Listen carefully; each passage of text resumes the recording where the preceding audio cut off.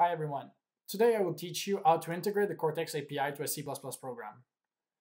Because the API is a library, it doesn't need to be installed properly speaking. As a matter of fact, all you need to do is fetch the files and then put them in a directory and point to them in your C++ program as dependencies. For the purpose of today's demonstration, I will use the examples program from the Kinova GitHub page as the program using the API. Before we start, if you wish to build the examples program from our GitHub page, you will need to get CMake. You can get CMake on cmake.org/download. Once there, just fetch the version of the program that is compatible with the system you're using. Once you've installed CMake, make sure to reboot your computer because this will add CMake to your system path and allow you to use CMake functions inside the command line. Once you've installed CMake properly, you can go on Kinova's GitHub page on github.com/KinovaRobotics. There, enter the KORTEX repository. And from here, you can clone or download the entire project. If you are using Git, you can then clone the entire project using git clone and copying the link.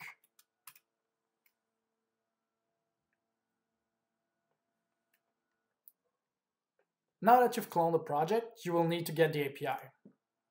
There's a link to our Artifactory server to get the API directly on the GitHub page.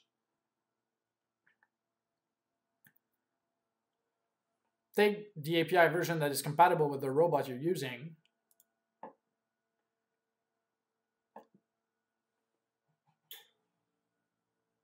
And here on the Artifactory server, take the version of the API that is compatible with the compiler you're using. I personally am using the Microsoft Visual Studio Build Tools 2019. Then click Download and wait.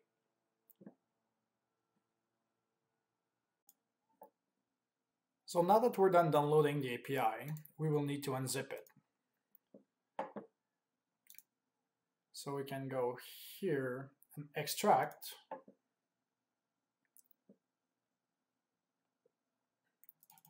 Once it's extracted, you can notice that we have both a dynamic and a static version of the API. For the purpose of today's demonstration, I will use the static version. Take note that if, like me, you're using Visual Studio Build Tools, you only have the release version of the API available. This is not the case if you've took the API version that compiled with GCC. So now that we've downloaded the API, all we need to do to put it into our examples project is to take both those folders, copying,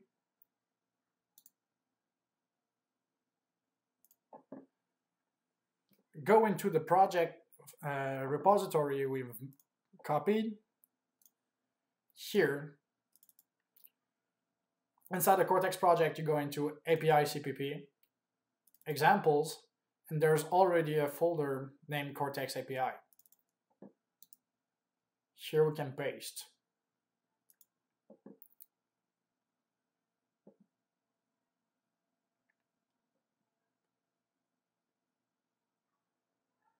Because the project was already made, the CMake file is already indicating the entire examples project that the library will be here.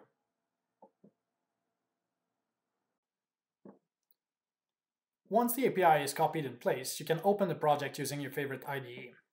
I am using CLion. With most IDEs, you can open projects only by selecting the CMake file. So as you can see, I can go to the repo where we copied the entire project, fetch the cmakelist.txt, and open it as a project.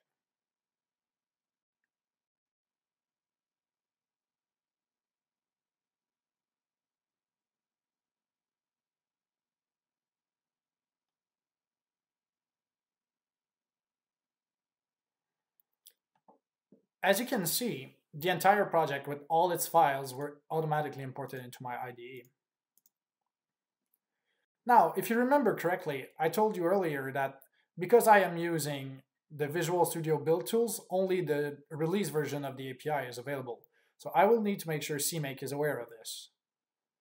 To do this, I go into my CMake options. In CLion, I have to go into Settings, CMake, and then I have to change the build type to release.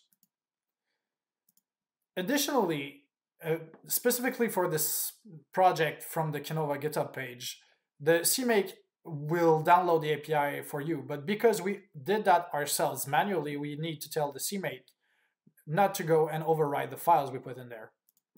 So in CMake options, you can add -d use Conan off and download API off.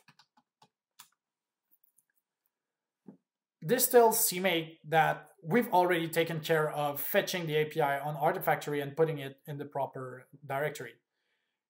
If you are building from the command line, you can add those to your CMake command line directly as is. I hit apply.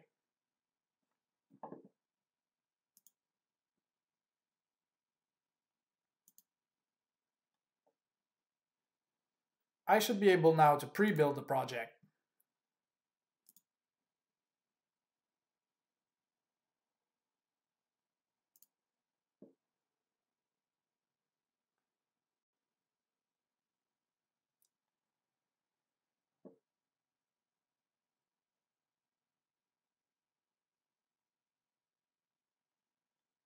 Finally, now that the project is pre-built, we should be able to build it. And that's it. That's all for today's demonstration. In the next videos, we will go through the GitHub examples and try to understand in more depth what is possible with the KORTEX API. Thank you for watching.